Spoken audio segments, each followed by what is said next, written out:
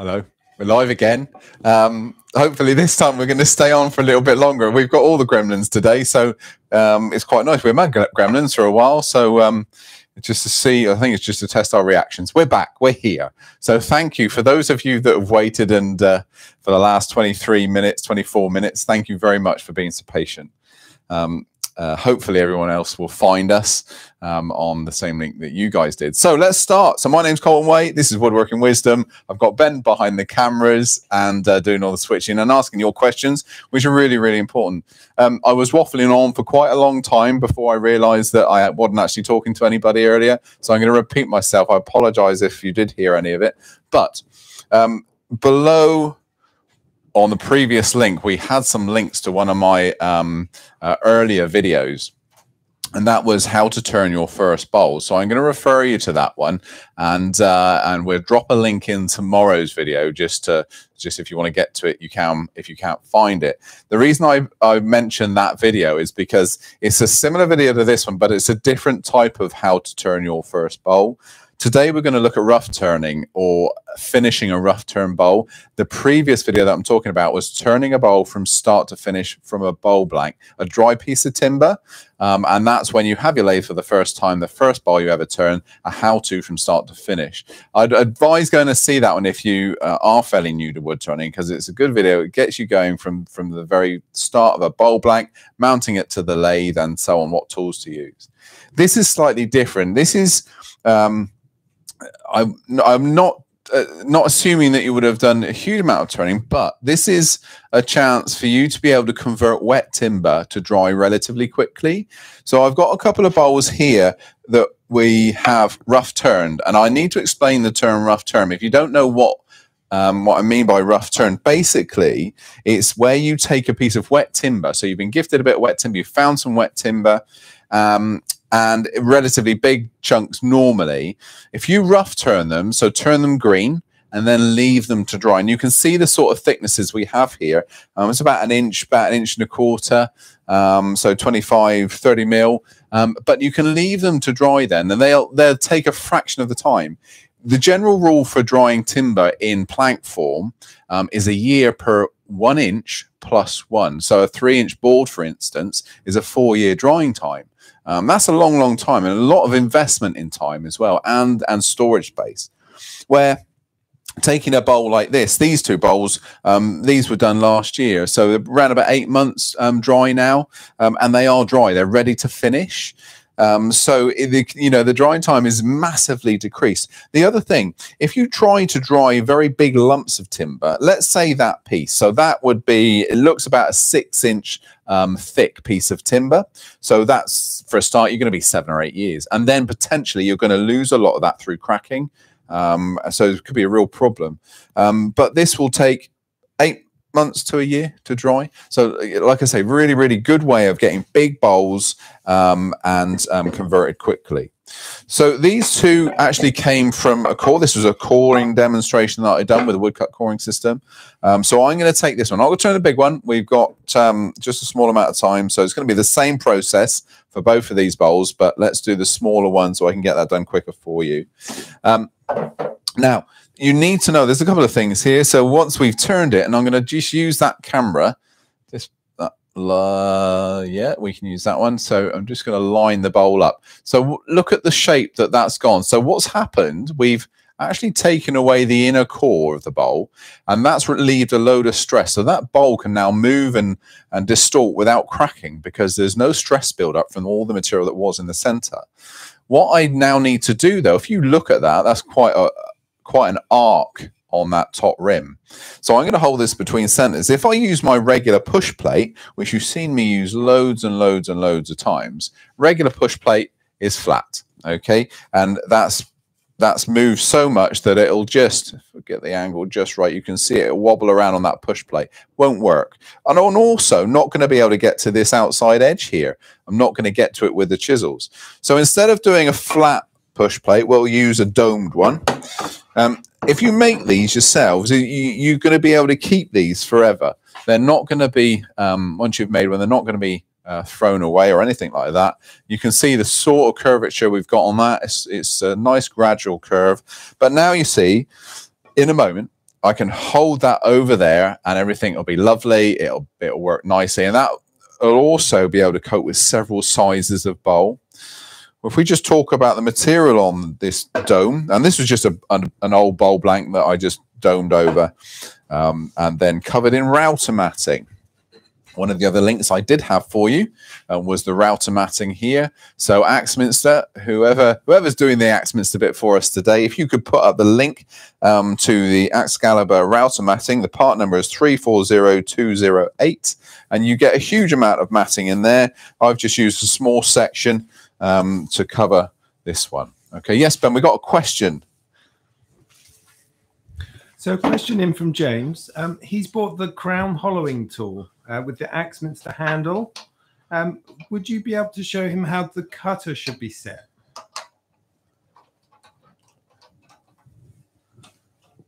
If I'm honest, I'm not quite sure which one. The Axminster hollowing tool. So a crown hollowing tool with an Axminster handle.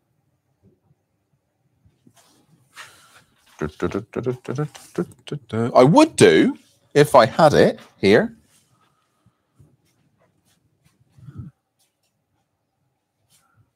Well, yeah, no, I haven't got it here at the moment.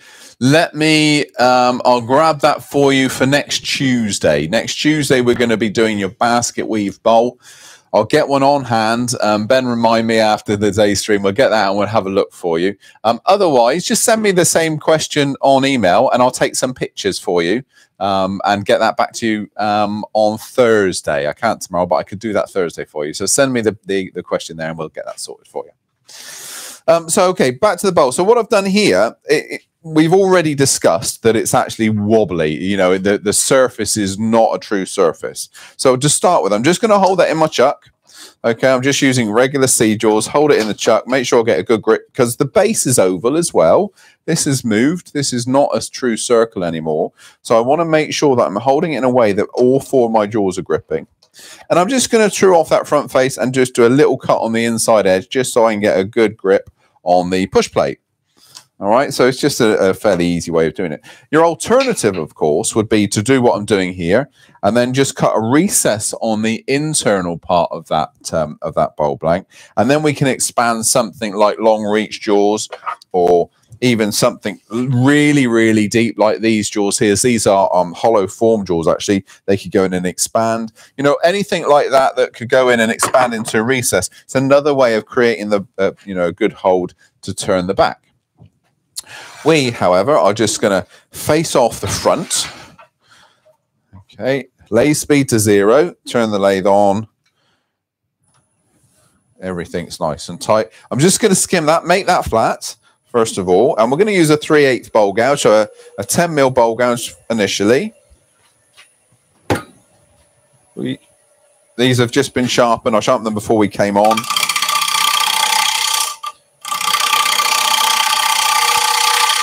So I'm just going to clean this surface.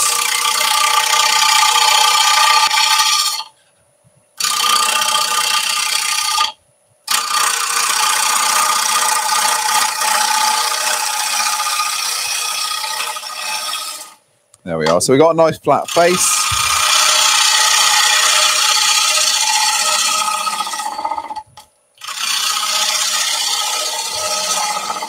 Do be a little bit careful now, because what we're creating is quite a sharp edge. So especially the outside edge is quite sharp. So fingers touching that outside edge could be cut quite quickly. And then I'll just skim a small cut. It's not actually too bad.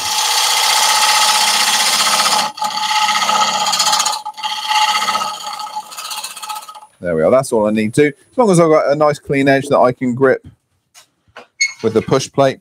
Tailstock needs to come back on again.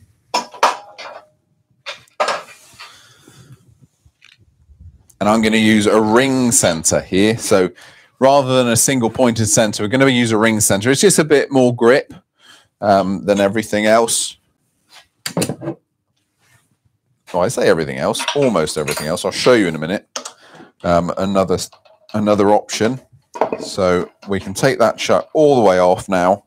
And if you've got several of these to do, and again, if you're roughing down one bowl, you may as well rough down several if you have the timber spare. If you're going to do several, just prep everything with a chuck on. So get all your bowls ready for the push plate, and then you can swap things around. Yes, Ben. So a question from Martin. He has the AC370WL. Is there any way to modify it to get the headstock hand wheel on it? To get the headstock hand wheel on it.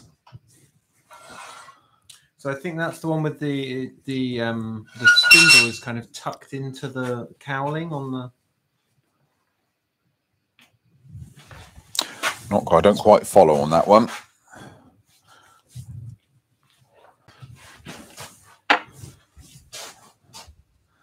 Don't quite follow. Again, email me that one. We'll sort the question out for you. Explain what you mean. If you have any pictures, even more helpful. And then I'll be able to answer. I'm not quite sure what you mean there. Look, all I've done here on that dome, now we've got a clean face and a clean inner edge, is I'm able now to use the tailstock to push that up against. What we're going to do is clean up this outside surface, get that sanded, also create the base as well. Get that finished, then we can sand, and then we'll put a finish on it. And that's going to be your choice in a minute. Let's just answer one of these questions, and then I'm going to carry on. Yes, Ben? So this from Sleeping Dog. He has a pile of big rough turn cord oak bowls ready to go, but some have open cracks. He'd like to fill it with coloured resin, but not sure the best way to get the resin in and keep it in. Any advice, please? Yeah, absolutely. I've done this quite a lot. Get a good masking tape or old milk bottle cartons, the plastic ones, and hot melt glue. Either of those work really, really well. So when I say masking tape, I mean like the Gorilla tape, so the silver duct tape, that sort of stuff. That's really good. I wouldn't rely on just one piece, several pieces, or like I say, cut open the milk bottle carton and then hot melt glue all the way around. Really, really good sealer. But you're dead right, it has to be sealed. With resin, think of it like water. If water can escape, so will the resin. So absolutely important that you get a good seal on that. Yes, Ben? And from Eggman, is it possible to buy lathe parts individually from Axminster, like just the drive, spindle, and pulley, for example? Some parts available, yes. Pulleys, most of the time will be. And again, the same with spindles. Some will have to be ordered, though. So that will need a phone call, need an email to find out exactly which part. Myself or Ben, we haven't got access to any lists of parts, so it'd be best going through the after sales guys for that one. But yeah, some parts, absolutely. We have to repair things from time to time, so we need access to parts ourselves, you know.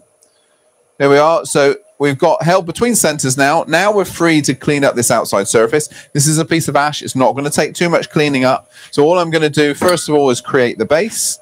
The base is pretty much the size I want it. I just need to make it round. And this is only going to be a base for holding, to support. I'm going to actually have a flat base to the bowl.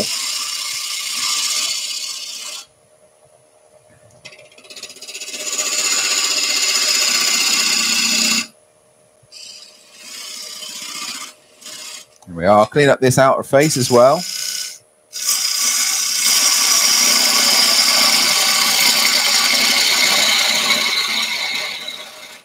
We are, and then I'm just using a skew cut. So what I'm doing is using the bottom edge of the bowl gouge almost like a skew, and you get these lovely little shavings come off.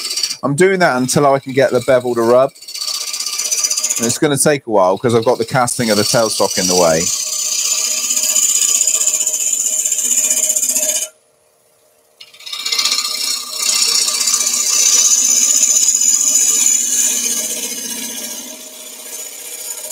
We are nearly there now. A nice little flick to the main base.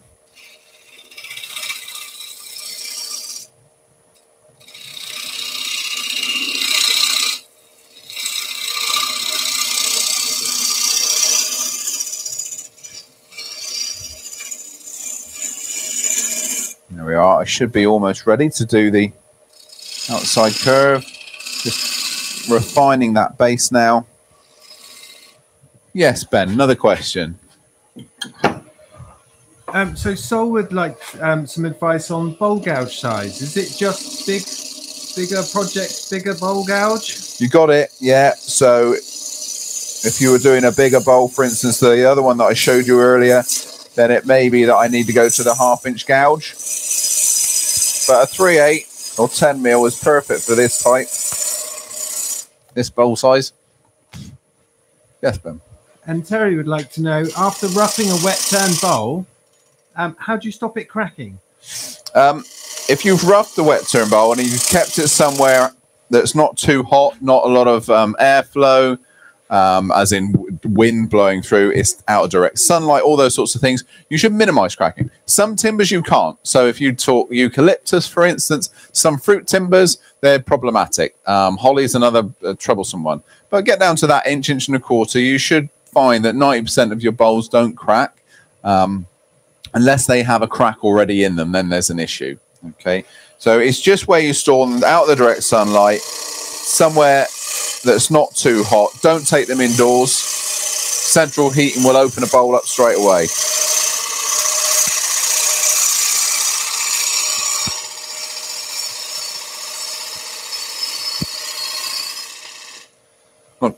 I think we're nearly there.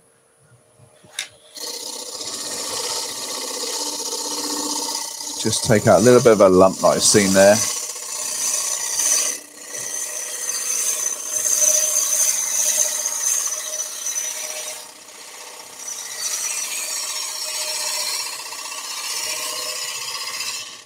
There we are.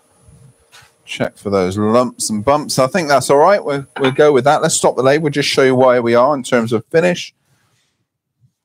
And I think we're good to go. A little bit of a line in there I want to get rid of.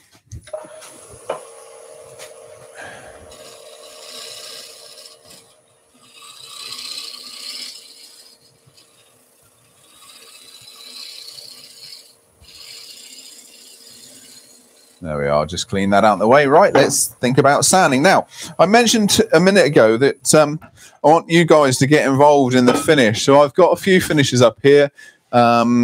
The two I'd prefer to go with on a bowl like this, either a finishing oil or food safe oil, or sanding sealer and wax. So we'll leave it to the vote. So start voting. Ben's going to count them up and let me know which finish you want to go with, and we can then explore that a little bit. But apart from the sanding now, that's that bowl finish. A lovely bit of ash. You've got some little bits of olive running through it, matching up on both sides, and that's dead easy. You can see nothing too taxing on that. Now we're going to have the dust extraction running. I'm going to work through my hand sanding grades 100 to 400, and I'm also going to use a bowl sander as well, so rotary sander. But dust extraction's going on. You should still hear me, no problem. Really, really important, because I'm not wearing any breathing apparatus as I'm talking to you guys. I need all of that dust taken away. So lathe speed slightly slower, so the dust doesn't go airborne. Starting with 100 grit, let's do all the hard work with the coarser grades, and then we'll work our way up and through.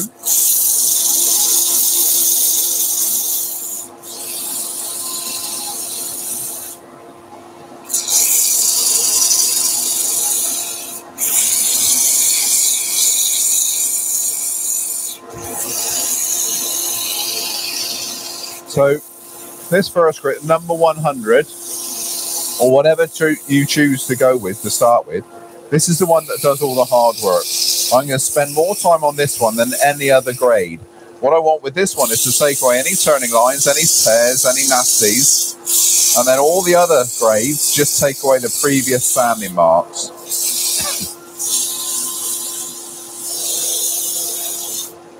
There must be a few votes coming in because Ben's getting a pen and paper.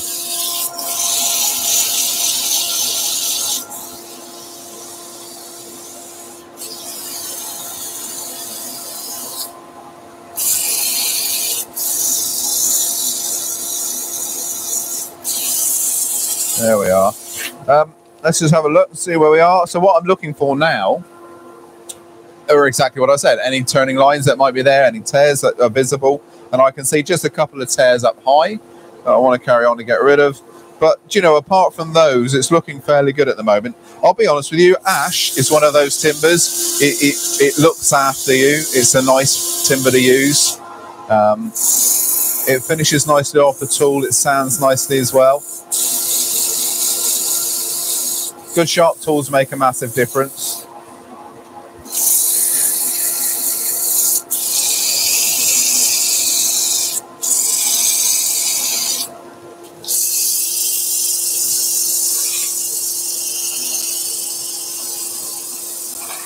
There we are. So that's enough with that one.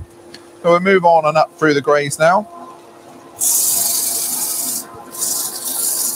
I've got to thank you all as well. You've been giving us some good suggestions for future videos. I've made a note of them, and you will see them popping up in schedules now. Next week, for instance, the basket weave bowl, that was one of your suggestions that we're going to have a go at and see what we can do. So I'll encourage you, please, as much as possible, give us all suggestions. That's not just me. That's in every discipline that we show on Woodworking Wisdom. The more info and feedback we can get from you, the better. Yes, Ben, questions? Could you use a sanding sealer, a sanding paste like Yorkshire grit to help sand without the dust? If I use the sanding paste like Yorkshire grit, will it sand without the dust? Yeah, it will. Yeah. Yes, absolutely. But generally that's on the later stages. It's not from scratch. Pardon the pun. It's when you're getting to those finer stages. However, if you're starting to sand, or you're sanding timbers that are prone to clogging the paper, using a wax with your sanding. So when I say a wax, I mean your regular wax. Finishing waxes. I've got one of the microcrystalline waxes there. Use that on the paper, and that'll create a slurry rather than like a clogging to your paper. So a little tip that I was given on the first wood turning cruise, Norwegian wood turning cruise, way back, by Bert Marsh. And he said, yeah, use a little bit of wax. We don't want to get any dust in here, because we were working in basically in a carport on a ferry. So by using that, we didn't have dust and we didn't have any heat build up, and it didn't clog the paper. It was perfect. Good for smaller projects though. Don't use that on big bowls, because you'll be there forever. You'll use loads of wax and you'll make an awful mess. There we are. That's 150. So now let's go with our rotary sander. So let's start with a 180 grit on the rotary sander. I'm going to up the speed a little bit. You can use a power sander, absolutely. If you use a power sander, you could get rid of a load of the hand sanding as well. It would take a lot, speed the process up a lot.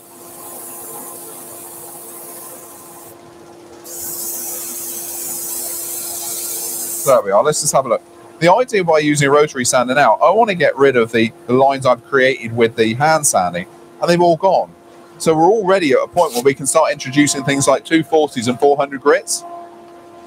So I'm going to go straight in with a 240 on the hand sanding.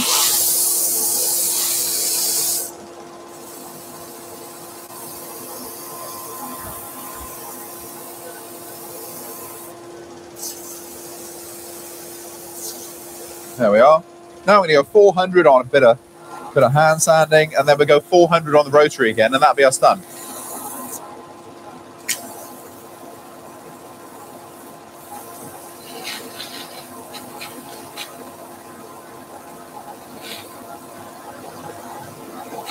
There we are. So that was at 400. We'll do the same now on the rotary sander.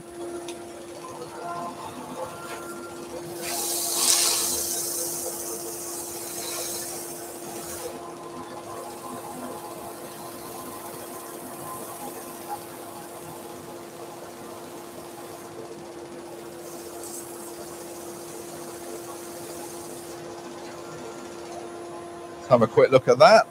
It's lovely. That's really given us a really nice finish very, very quickly. There's no scratches left there. If there were, then I'd go back and start again, maybe with a 240, for instance, to get rid of those, or a bit more rotary sanding. So how are we on the finish front? So we've got it's pretty even actually, but there's a few suggestions of a sanding sealer and wax on the outside and food safe in the middle. Yeah, we can do that. Why not? Why not? So let's go that way. So sanding sealer. So sanding sealer. Yes, you got another question as well, Ben. Yeah, a couple of questions here. First one from Fuller. He's saying, considering that efficient dust extraction depends on capturing it nearest the source, does anybody manufacture a dust collection shroud that would more fully encompass the chuck and workpiece? No, not for wood turning, unfortunately. There are what we call big mouths, which are basically a big funnel, which will go there. To work those, though, you need to have quite a powerful extractor, because by creating a funnel, the actual nozzle bit is further back and it dissipates as it spreads out. So it's great for catching fine dust. If you're doing big bowls, then it will struggle a little bit. But this sort of thing, it would work. They're called big mouths. They're literally a plastic nozzle head that goes on the end of your dust extractor. They work quite well. And then this is from Cliff. He's asking last week you replied that you would check on an adjustable boring bit that you use. Was it the Axminster one or was it the Japanese version? It was the Axminster one. Yeah, it was the Axminster one. I haven't brought it in, but I've got two now. Work brilliantly. The only thing with them, I would say, is if you're doing very hard end grain, they don't work very well. Side grain, beautiful. The fact that I can vary them literally just with a grub screw and on an Allen key is fantastic. We all know how expensive Forstner bits and sawtooth bits can be. So for side grain, absolutely spot on, but not end grain. All right. There we are. So sanding sealer. This is a cellulose-based sanding sealer. 50-50 mix of cellulose thinners and sealer. So a nice dilute mix. I do that out of my preference because it soaks in further, dries very, very quickly, cuts through any waxes that may naturally be in the timber, all those sorts of things. Absolutely. The manufacturer will say don't water it down because you don't have to. But those are my reasons for watering it down with thinners. It will go in further, cut through, and dry quickly. There we are. If I wipe off the excess, the difference that we're going to get between a sanding sealer and a wax finish and an oil finish is the brightness. So the how glossy it will be. This will be quite a glossy finish, this wax, and if that's what you want, fantastic. The difference with it and the oil, apart from the finish, is the resistant to moisture. So the oil you can put literally wet things inside and reuse it over and over again. Moisture does lift wax, so you will see where the moisture's been. Well, a microcrystalline has a water inhibitor in it. So when you hear of microcrystalline waxes, basically that's resistant to not fingerprints, but touched by fingers, humidity in the air, those sorts of things. So it's resistant to that. It doesn't mean it's waterproof in any way. Yes, Ben? Sorry, it's a question I missed from earlier. Sorry about that, Terry. He's asking, can you put a different finish on after it's been oiled? You can put wax over oil. Oil over wax doesn't seem to work very well, but yeah, wax over oil works quite nicely. You won't get as bright a finish, but yes. That sanding sealer, I'm just going to denib. So basically what I'm meaning by denib, any liquid you put on the surface of timber raises the grain up, those little microfibers. So what we're going to do now by using a 600, so quite a fine abrasive, is just denib. Remember, the sanding sealer is not a finish. It is a preparation for your finish. It's creating the canvas. So you're not losing anything by sanding this back now, just lightly anyway. And then we're going to put a wax on the top. There we are. So I'm going to use the wax that's on my... Well, I've got two there. Let's just have a look at them both. So what's this one? This is the microcrystalline restoration wax. It's used, when they call it restoration wax, it's, the idea came from museums. It's the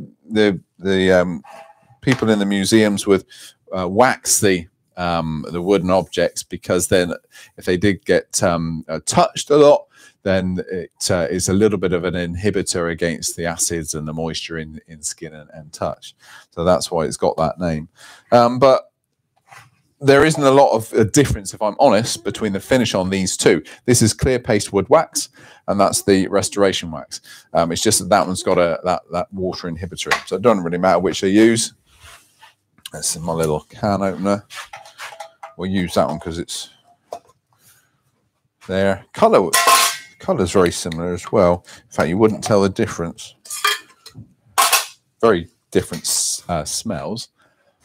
There we are. So they look very similar to each other. They are different. I'll be honest with you there. That one's a lot stronger than that one. That's more turpentine-y, the restoration wax. So let's give it a coat. I haven't got any to hand, but I do prefer putting this stuff on with grey web racks. It's a slight abrasive.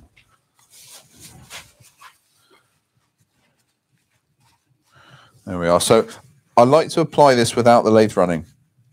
The reason being, I want to make sure that that wax is really going into all the little fibers, into the pores. If you do it with the lathe running, sorry, I meant with the lathe off. Do it with the lathe running. What you find is you'll skip over all the low points. But this way, you can really get it nourishing the timber, getting right in. And in an ideal world, once you put this on, go and have a cup of tea. Just give it 10, 15 minutes and then give it a burnish off. I'm not going to do that, of course. You've been waiting long enough today, so we'll do that straight away. There we are. So that's fully covered. We're going to oil the inside, remember. There we are. So instead of going straight onto the tissue now, let's go with some shavings, just to take off the excess and then buff up with the tissue afterwards. Yes, Ben, more questions. Keith would like to know, would you ever use a 3/4 inch bowl gouge on larger bowls? Yeah. Yeah, absolutely. More timber needs to be removed. We use a bigger tool. I think we used an 1.25 inch bowl gouge on a 7.5 foot bowl once. Gives you a good example of why you would use a bigger tool. Yes, Ben. And Sol would like to know, does the location of the headstock change how stable the lathe is? For example, when turning a blank that is out of balance? I reckon, and I can't prove this in any way at all, but I reckon if you've got a lathe where the headstock moves up and down the bed, if it must be beneficial if you place that headstock in the center of the bed between the legs and then face it towards you. It's got to be more stable. It just makes sense. So I reckon yes, but I have no proof behind that. There we are. That's a shiny finish. I don't know whether you can get that at all from where you're watching, but that's a really shiny finish. If that works for you, that type of finish, fantastic. You may be similar to me and not like shiny finishes, but if you are, there we are. That's how you get a shiny finish. That's done. So all I've got to do now, and ignore this base will be taken away right at the very end, but at the moment I need that base to hold whilst I do the inside. So let's have it. We're going to bring this the little dome back as well in a minute, because we're going to need to face that off. Yes, Ben, more questions. So this from Maureen. What is the preferred thickness for leaving your wet bowl turning for optimal drying performance, i.e. lack of cracking? Yeah, it depends massively. So several depending factors. One will be the timber. One will be how wet it is when you rough turned it. So is it completely green, or is it the tree been down for a while? Those sorts of things.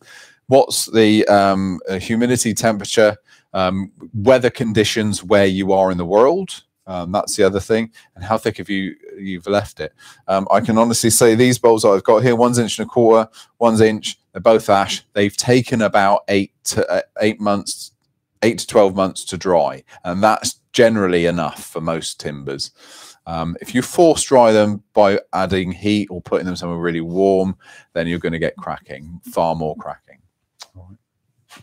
And Sleeping Dog would like to know, as we're on finishes, he's been asked to make a load of honey dippers, sorry. Is he right to think they don't need a finish, or should they be oiled? Eventually the oil will come off. If you leave them, if you're making them in something like ash or beech and leave them, let them develop their own patina, like Granny's old chopping board, that sort of stuff, you know, then absolutely. If you're using toxic timbers, then no, I don't use them in the first place. A finish won't hide the toxicity. But no, beech is commonly used. Maples, sycamores commonly used. Ash is commonly used as well. So no, you're dead right. Just bear in mind, wood is porous. It will absorb moisture and it will dry out. It's just the way it is.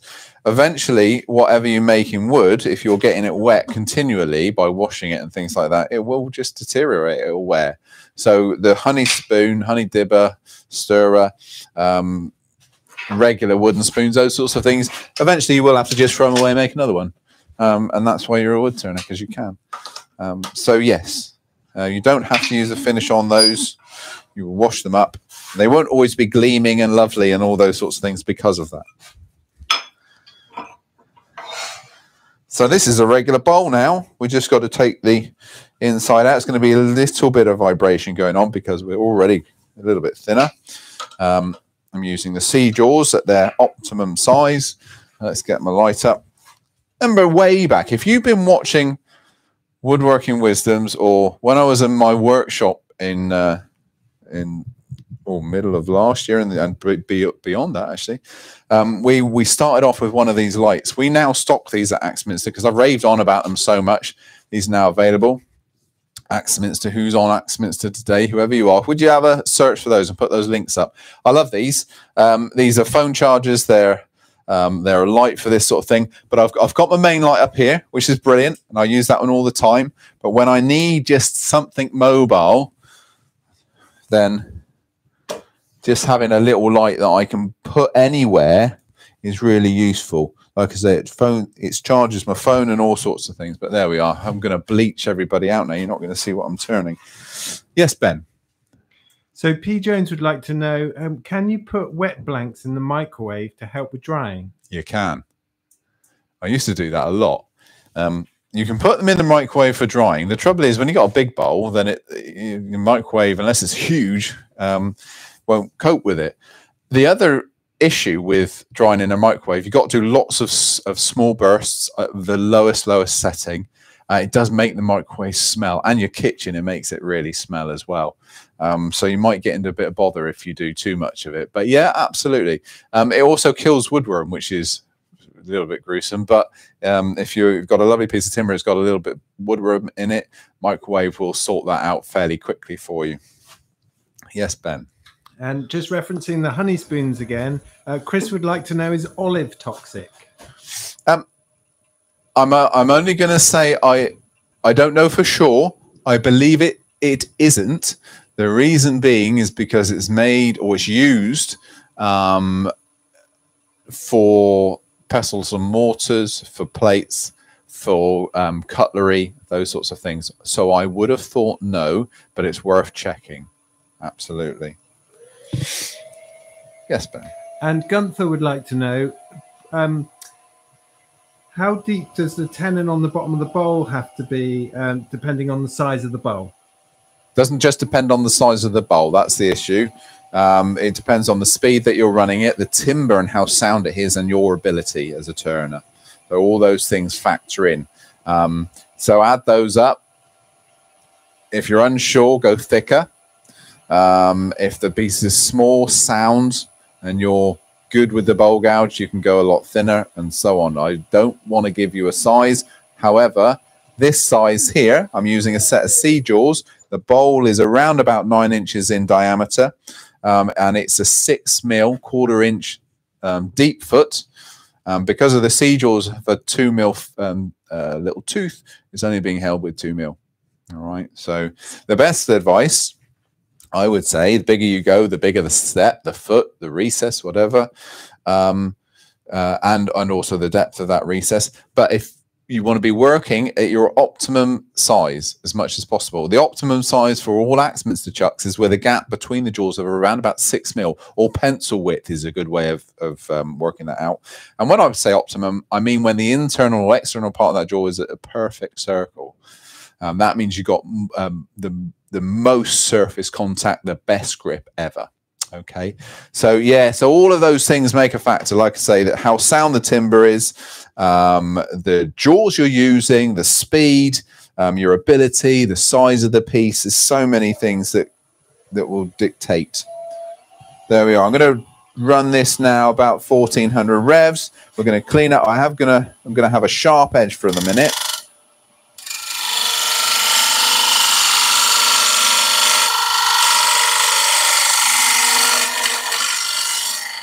I'm not going to do anything fancy with the edge. I'm just going to take that nasty corner away. Let's just have a flat top.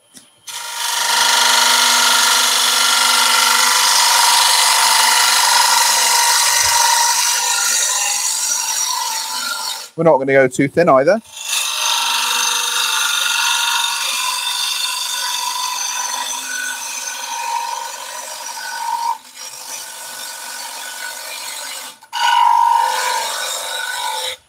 Let me stop the lathe. We're going to put some extraction on. I'm getting quite a lot of dust in the air. Just dry timber, this stuff. Let's have a look. I'm going to pinch for thickness. We'll go a little bit thinner than that, but we're almost there.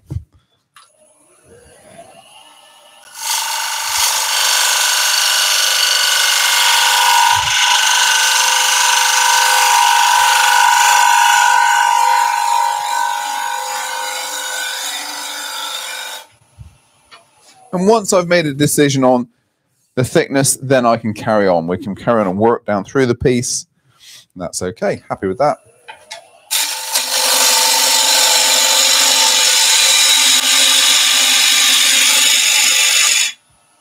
Put some extraction on a moment.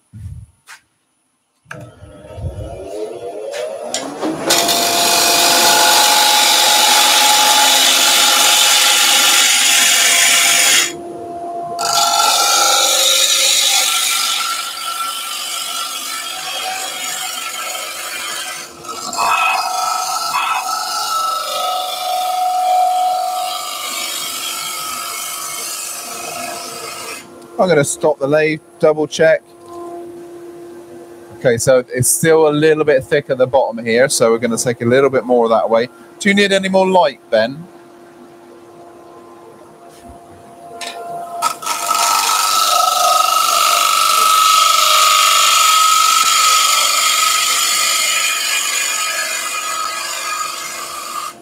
Have another check. Right, that's consistent now. I'm happy with that thickness. So we can go right to the center.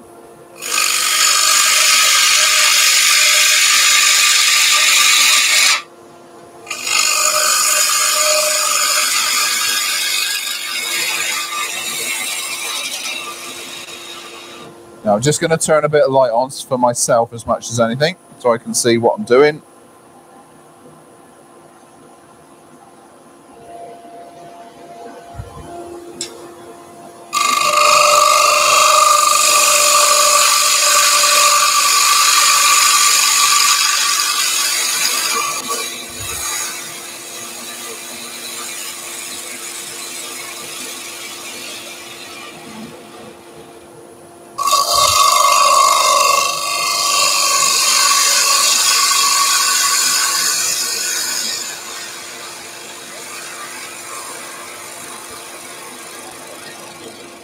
Okay, let's have again, we'll stop the lathe, we'll have another look and see where we are thickness-wise.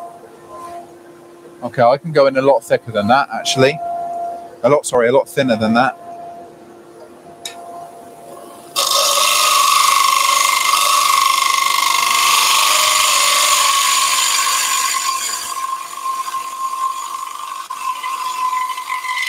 That's better.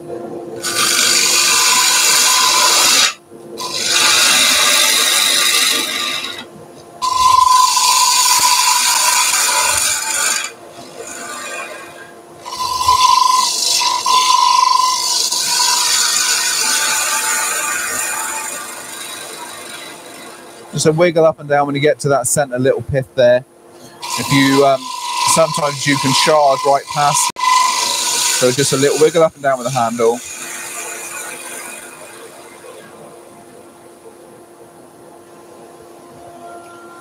Okay, let's have another look. You know, look with your hands as well. So rather than looking directly into it, which can mislead at times, I'm using my fingers just to pick up any sort of lumps and bumps. And it feels all right, if I'm honest. A little bit of a flat there, which we can deal with. Let's go with a sharpened tool a minute.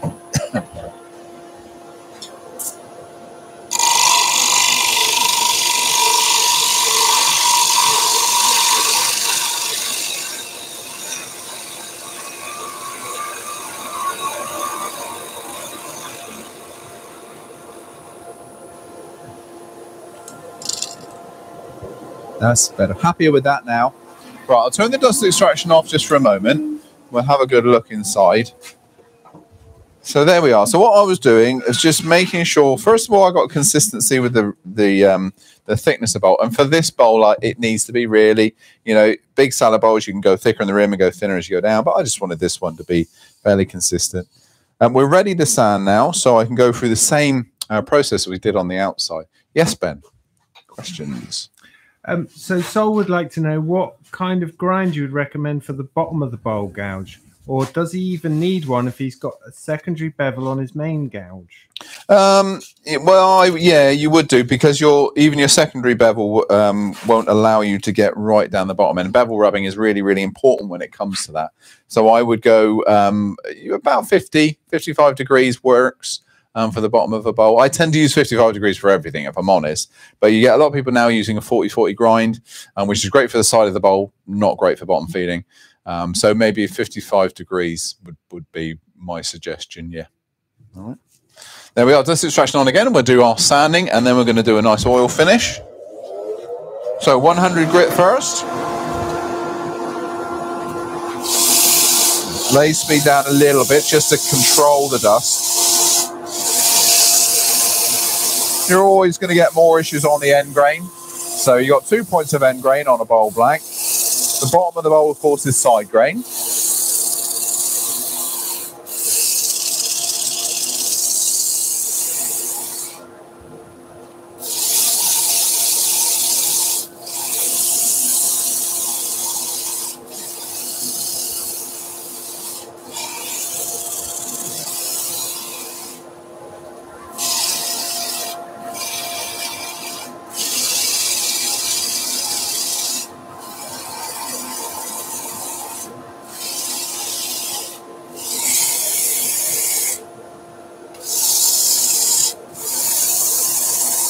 Have a quick look, see how far we've got. Looking for those tears, if there are any. They're right. There's a little bit of tearing going on here. Usually if it's there, it'll be dead opposite. And there is just a little bit of tearing down there as well. That's just where you're going against the grain. It's the same for everybody, that. So a little bit more attention on there. There we are, that'll do. Then we can go 150.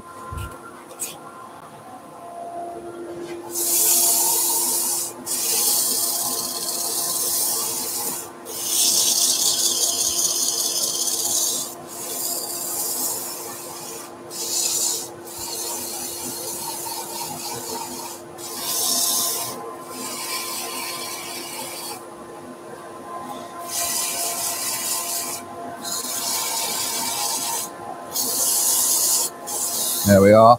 Right, now to the rotary sander. If you remember, we're going to go to 180 first.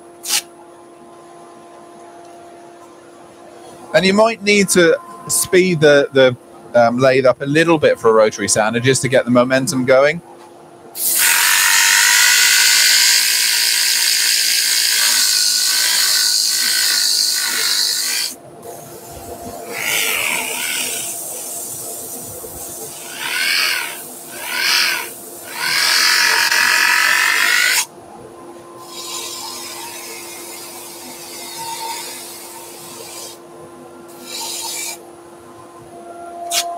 That was the 180, so let's have a look, see what we're left with now on the bowl.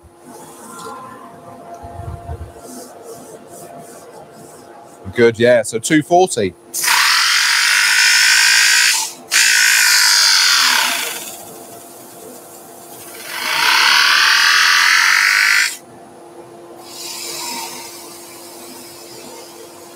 There we are. Now we'll go a hand sanding with a 400.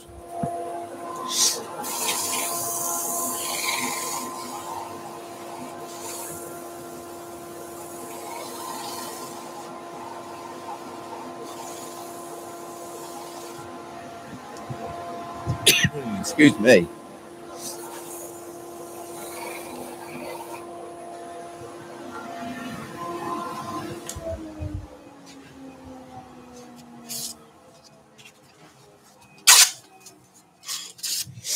There we are. That's a nice bit of wood there. Lovely bit of timber. A lot going on in that piece of timber. So we're going to put was it a food safe oil or just an oil? Yeah, they said stainless steel wax on the outside, food safe on the inside.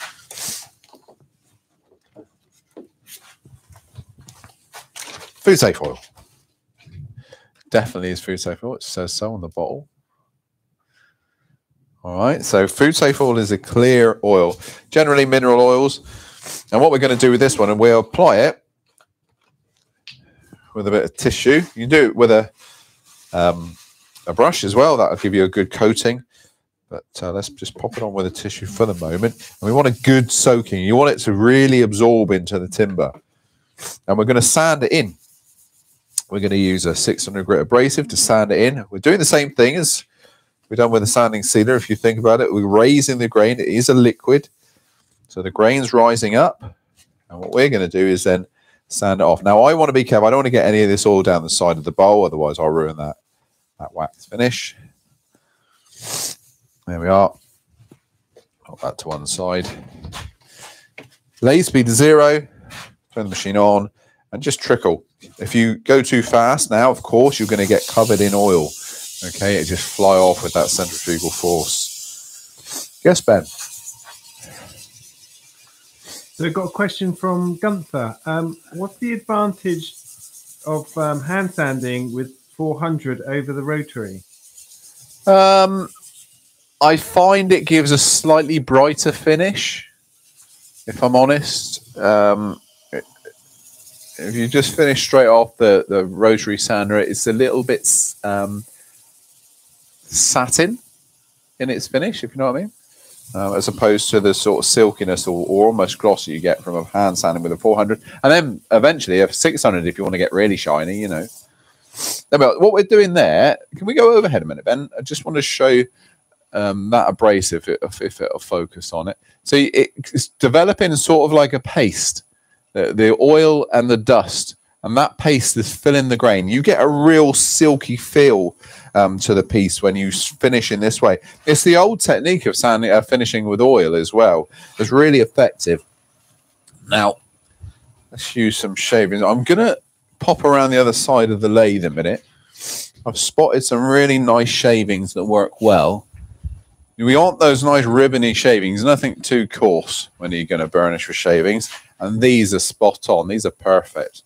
Really nice. Not too coarse. And make a really nice little pad. I can now turn the lathe speed up a bit. And this is going to take off all that excess slurry, really, that's built up with that dust and wax together. There we are. Again, get your tissue. We always finish up by buffing with a bit of tissue. It's soft surface.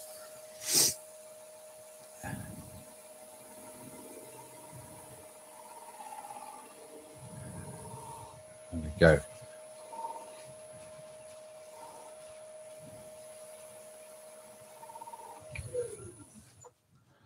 All right, let's just take that off. I want to show you the difference here in finish.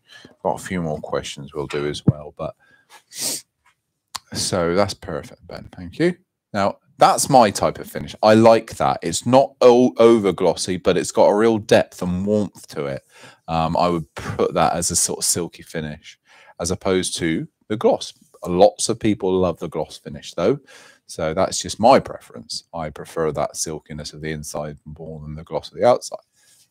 Okay, there we are. So what we need to do now is take this off. This is not the finished base. So we go back with our tailstock. Yes, Ben, let's have another question or two. Martin's asking, would the application be different for a lemon oil? No, exactly the same. Difference with lemon oils and citrus oils over finishing oils, because I would put the food safe oil in the same sort of realms as the lemon oils and citrus oils. They don't have drying agents in. They're natural oils, so they do take longer to dry, but all oils are finished in the same way. The good thing with the finishing oil is toy safe over food safe. Toy safe just means once dry, it can be mouthed. A true food safe oil means it's safe when wet, so you can put wet foods on it, and what comes off won't harm you. That's the big difference. They're not the same thing. They are very different. Generally, the testings for toy safe are testings for heavy metals. So when they go through that vigorous testing, that's what they're checking for. But yeah, they're all done in exactly the same way. They're all applied in the same way. Let's just put our little dome back on. We will come back to the chuck very briefly in a minute just to finish the last little nib. But what I want to do now, look, is just take off the remainder of that foot.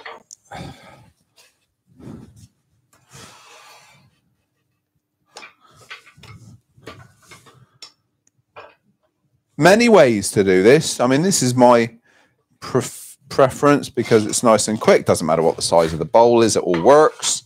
But of course, you've got things like button jaws, if that's in shot right down in the far corner. Button jaws is a big set there. Wood plate jaws, so you've seen me use before. I haven't got any on display here, but wood plate jaws. Vacuum chucking, of course, is that way. All those sorts of things work. This is my way. It's a quick way. Well, it's not my way. It's been done for years. Ignore that little bit of noise.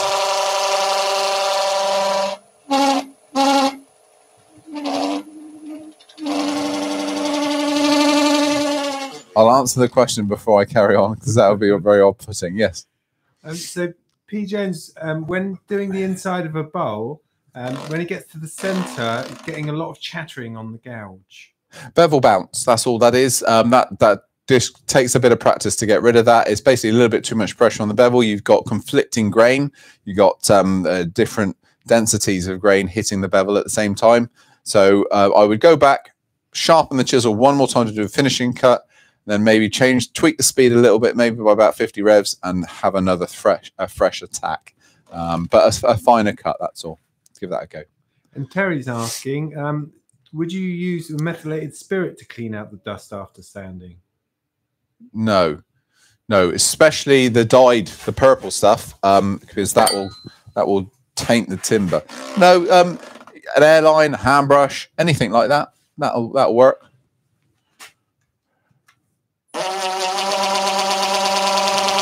So what we're going to do is just take away the excess.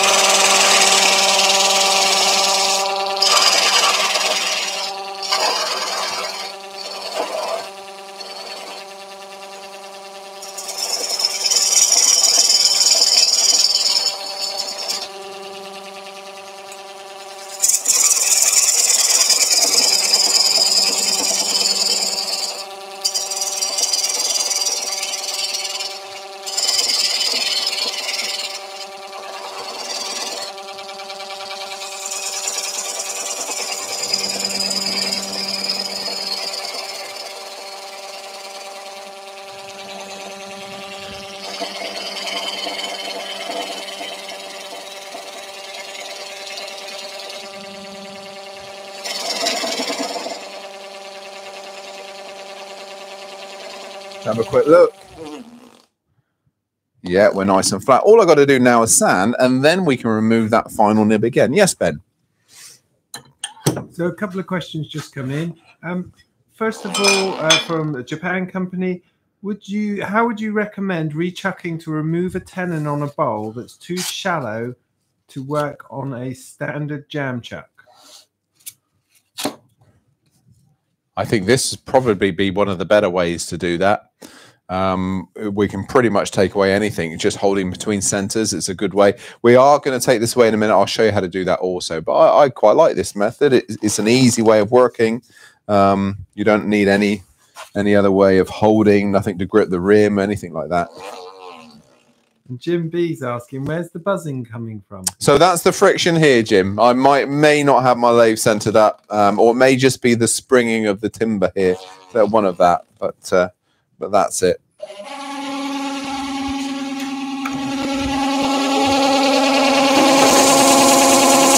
So just a quick sand. So I'm starting with a 150, then we'll go 240,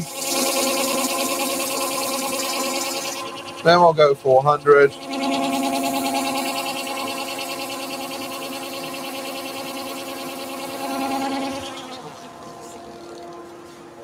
There we are. So that's all we can do at the moment with that nib there. We've got to remove that nib next. So let's pop the chuck back on.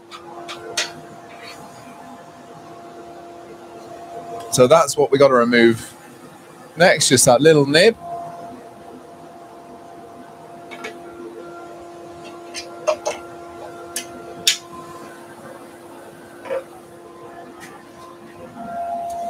Down there, my chuck can go back on. I'm just going to simply use the head from my rotary sander now. That one can go conveniently inside the chuck, right in the center. And I need to go with something quite coarse, so I'm going to start with a 120 grit. Lathe speed can go a little bit higher. Dust extractor on hand. And we're just removing the nib. I'm going to try and keep this in shot as much as possible.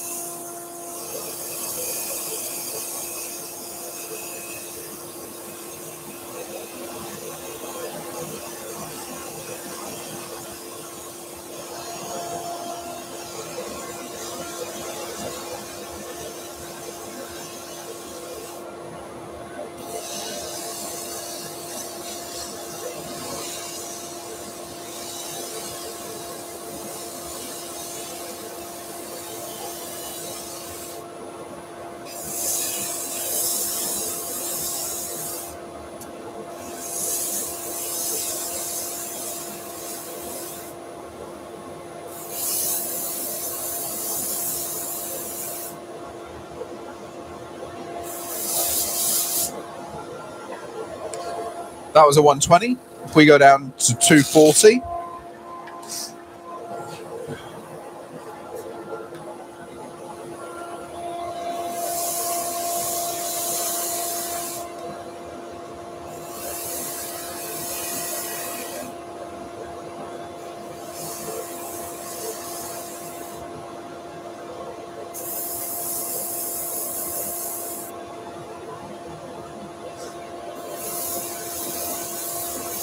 And then finally, we'll finish with the 400 grit.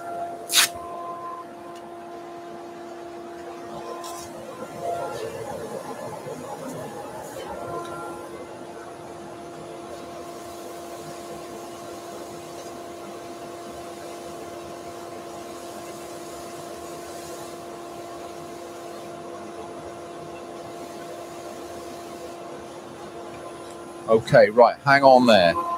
So what we'll have a look at now, we've got a few more questions, but let me just wipe that off. And I'm going to get this as best as I can right up close to the camera, because I want you to see, you know, that does leave a good finish. Now, that's a 400 grit, but it's a really pretty finish there. There's no signs of that nib left. And that's quite important. We don't want any raises, no gravy bumps or anything like that there. All we want to do is see that lovely grain. Okay, and that's all ready. It's no finish on there at the moment. So if you want to put your mark on there, your signature, you can do that. And then it'd be your choice on a bowl like this, where we've got wax on the outside, oil on the inside. Your choice as to what you want to put on that base. Personally, I go oil, but there. What a pretty bit of timber that is. Yes, Ben, more questions. So Fuller's asking, would a vacuum chuck hold the bowl for removing the final nib without tailstock center? Absolutely. Vacuum chuck would be up there.